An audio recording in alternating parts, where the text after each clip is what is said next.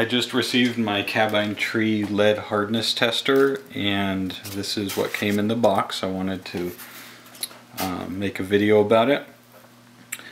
So these are the various components. This is the main unit. This is the dial indicator.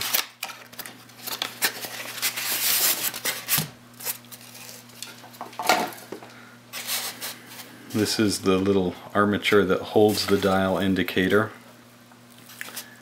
And these are evidently parts for other purposes because I ordered the multi-purpose tester. I haven't really looked into that yet, but I figured if I'm going to buy it, I might as well buy the full featured one. The way this goes together, according to the instructions, is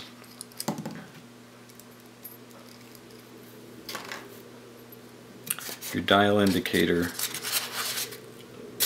here, which when this gets moved you can see the dial indicator makes its reading. So there's a mount on the back of it.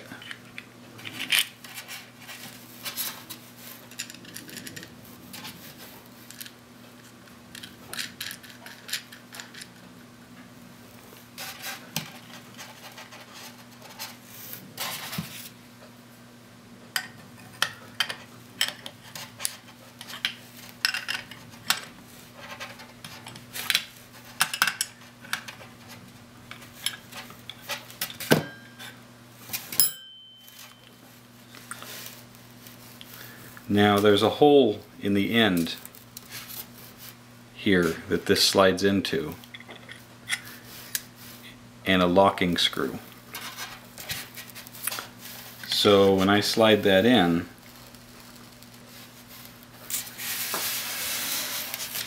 there's a small indentation or depression in the end of this bolt. And the instructions say to have the little point here of the dial indicator touching in the center of that and slightly depressed. See how there was a little bit of load put on that? So that's what I'm going to do.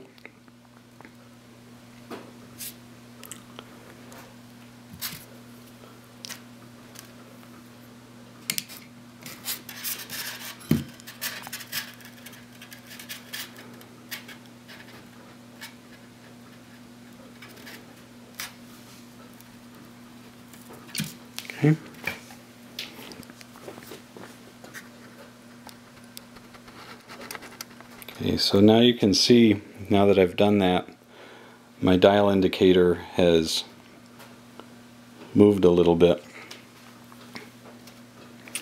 but you can adjust it by loosening this and turning your 0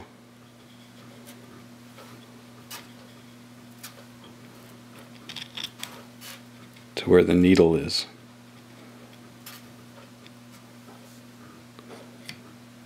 So I've got my 0. So evidently the way this works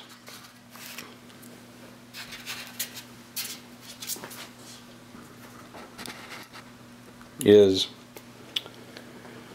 when you put your sample in here and you turn this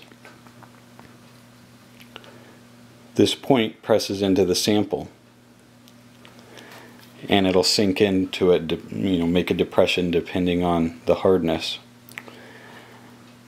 And as a result of the force, this spring and bolt will get depressed. When it's pushed, it pushes on your dial indicator and takes a reading. The instructions say to basically put your sample in,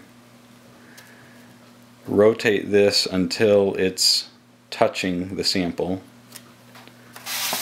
Well, I'll read it here. It says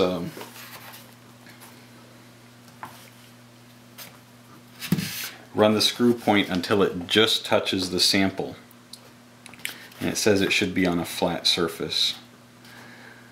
After the point just touches the sample, note the exact pointer mark, which there's a little rod here, and there's markings all and numbers all around this bolt head, so you can take a look and see where you are for a reference. And then it says rotate the screw exactly 1 turn and read the indicator. So as I take that, I would turn this until it touches the sample, take a reading. Here I'm right on 3, and then I would rotate this 1 time, so I'm right on 3 again, and read that. So let's give it a shot.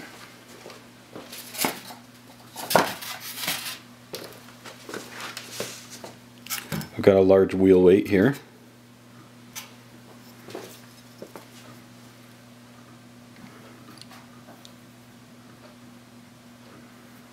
Nice flat.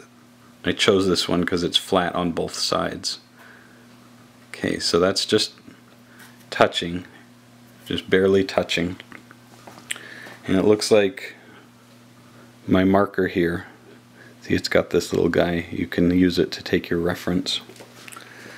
So I'm going to go 1 full turn and read the dial indicator.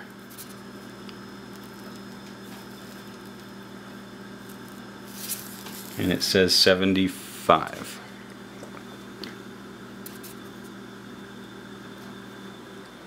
I'm going to try to take another shot of doing a reading up close.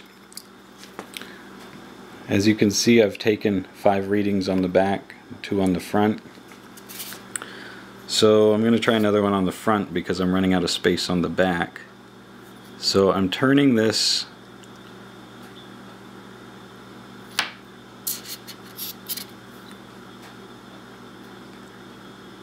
okay, it's just touching.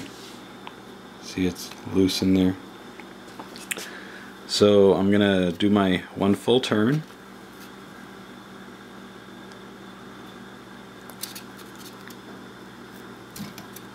And then I take it off. That's it.